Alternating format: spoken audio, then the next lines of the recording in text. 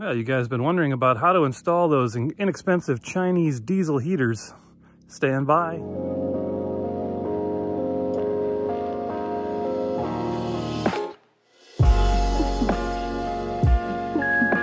So I lost a little bit of footage. I don't know if you guys remember, not too long ago I had some issues. The computer was overloaded and I deleted a bunch of things and ended up deleting a few videos of when I installed the diesel heater. So I'm going to try to piece everything in there together and make sure you got all the information you need. But this is how you do it. Okay, yeah, so again, we're going to mount it somewhere in here. We don't have enough room back in there, unfortunately, to do it. And I don't, with our wiring, there's not enough room to really kind of squeeze it in there. So it's going to have to be somewhere in this area here. So I want to take a look underneath and see exactly what's going on. So, because that'll help determine it. You know, you can pick a perfect spot all you want up above, but if it doesn't, if it lines up with a wheel well, or if it lines up with a main support strut or something, you know, it doesn't really help you much. So let's take a look at what we got outside. So yeah, it turns out right at the back corner here, there was an old heater unit. And so there was already a small hole in this point right here. And so it made sense. Plus, you know, as you can see, like I mentioned, you don't want to be, you know, make sure you don't set yourself up and start drilling a hole right where you've got like a major support beam like this. You know, you start, you know, you just think, oh, I'm going to put it there and start drilling from up above and run into one of these or one like that on the other side. So always go underneath, take a good look around, make sure you've got a good clear spot. And then it kind of makes sense also for us to do this in the back corner, and that way it gives her more room. This is right above here is where her bed is, and so there's storage underneath the bed. So that's got room around it to function properly in the corner back there, but it is out of the way from other storage and works out nicely for all that. So okay, so to make the connections with the actual supply hose line, that little guy right there, and this is the actual you know, supply line. So what they do is they give you this piece of black tubing that's outside diameter, or inside diameter is the outside diameter of the pipe here, and so it basically, you cut chunks off of these to give yourself little transitions between here and the pump and the filter and all those good. All right, well, not sure how much this is picking up, but I'm just gonna set it that way and do it.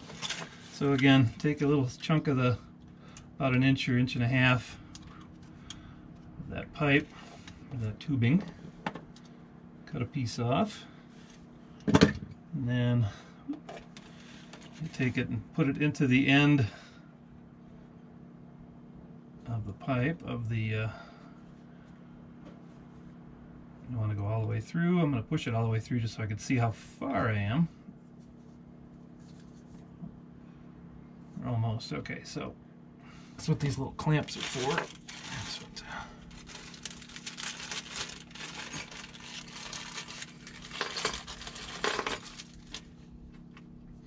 there are these little pinch clamps.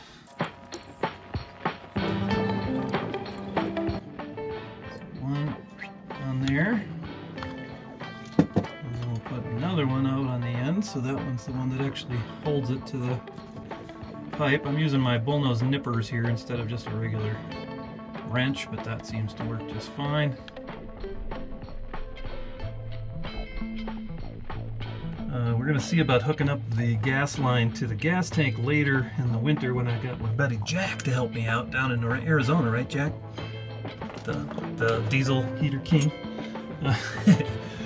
So in the meantime, I'm going to set it up so that it's essentially in place, but we're going to be able to just use a gas can with diesel fuel in it, and decided to put the fuel pump up against the bottom of the main rail.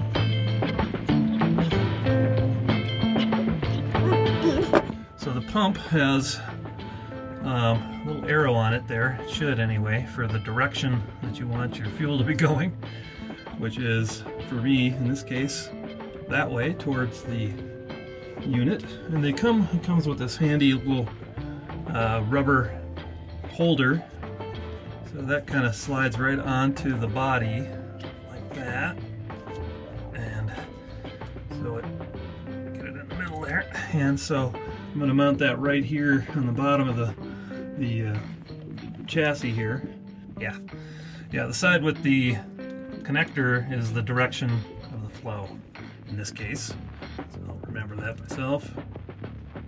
All right, so it's going to mount right here. So I cut my hose long enough for it to connect up here. Put a little clip on there first.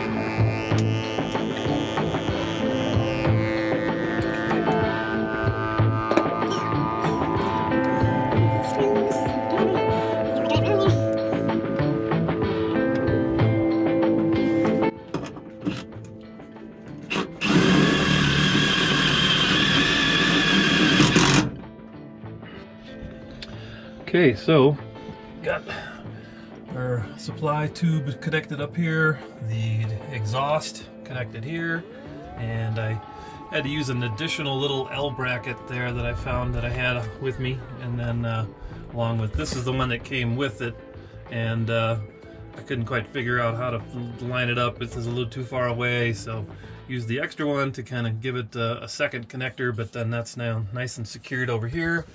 Got the intake over here, again kind of running over, connected up to the bottom right here. It's got the little protection so bugs and stuff can't get in. And now the actual pump right here, again you use a couple of the little clamps on there and a little bit of that black tubing, and there's our supply going right up to the bottom of the unit up there, and then another short section of it, and then the fuel filter, and again it has arrows on it to make it flow. Right, so this is how it fits in the bottom corner back here real nice, and you want to leave yourself some room around it, and it also, the back here needs to have some airflow coming into it, this part, so it's good to be able to, you know, have some air coming in from other locations around it. You don't want it in a real tight closed box or anything like that, so just something to keep in mind. But this is how it mounted inside, and as you can see, you just a couple of screws down. It comes with this extra this little mounting plate, and there's actually a like a silicone gasket that comes with it as well, so that seals it up nice from you know, from any fumes from wanting to come up through. And I ended up drilling another additional hole back in the corner back here for the electrical connection that runs up to the box and gives it the power it needs. So that runs right from your DC power. It's current on there all full time if you want, so that just flick of a switch, you're good to go. And then the supply runs under here, and flip it around here. Got a little elbow on it here so that it would reach the front of our space, and then just did it mounted here so it blows right out. These guys can turn so you can aim the air more up or down to the floor more if you want, towards your feet, but works out real nice that way. So that's how she's mounted inside. So we mounted the controller right here on the side of the cabinet along with some of the other controls. This is the controller here, and directly wired right down underneath, and again powered that way.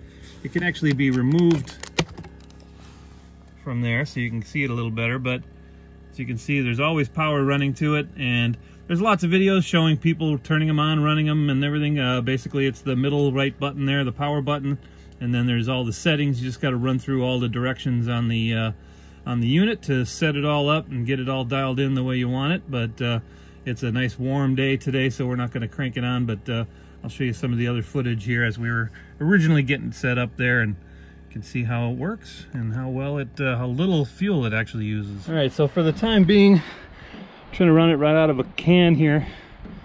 Filled her up with diesel, and I just siphoned a bunch through to the filter right here. So it's getting there, and you can kind of see now bubbles. There it goes. Yeah, see, that's once the line gets solid and it's pushing like that, it'll push enough through to start actually burning it, and then she'll go. And now, as you can hear, the pump is getting louder, more consistent. And if we can get enough pushing through the line here, we'll start getting a burn.